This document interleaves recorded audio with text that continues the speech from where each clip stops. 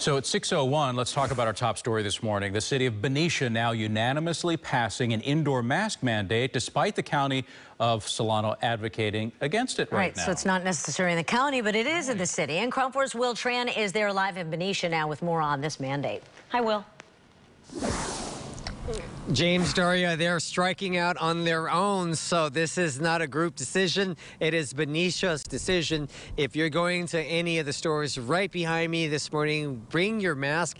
It's not just at commercial buildings. We're talking city and county buildings as well. So long as you're in Benicia, they voted 5-0 to pass this mask mandate, despite the Solano County Health Department not for this. In fact, the health director, he was at the meeting saying there's really no evidence that says to him that it's really effective to wear the mask. But if you talk to the city council members and the mayor, they believe it's better than nothing, despite, because they're seeing the COVID-19 cases going up. In fact, it seems like 4 out of 5 people in Benicia, they are in full support of this. They actually have the backing of a doctor who is in this particular area.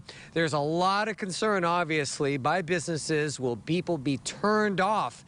That they might just say, I'm not going in there because I refuse to wear a mask. And the fear is that could ultimately hurt the bottom line. According to a doctor, she believes that's not going to be the case.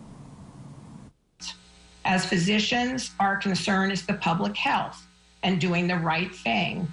However, I appreciate concerns about mask enforcement, but I do believe that most people will follow a mask mandate. And the ones who wouldn't follow any kind of mandate anyway. And also that there are concerns about potential economic effects on businesses. However, I think keeping people well will help all businesses stay open. Because apparently if you're a healthy shopper, you will continue shopping as opposed to coming down with COVID-19 and not being able to walk into the restaurant. So a little bit of inconvenience now, but in the long run, it will help the businesses, according to the doctor.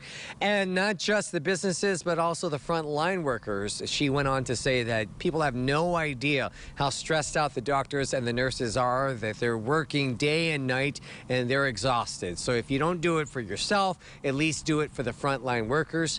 As far as the enforcement, James and Daria, well, since Benicia is doing it on its own, they're not getting any county help.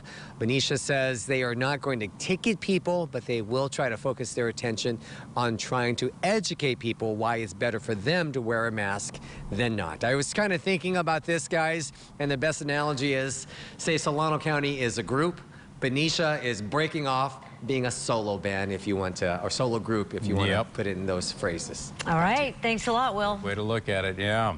Well, we have some developing news from Johnson & Johnson regarding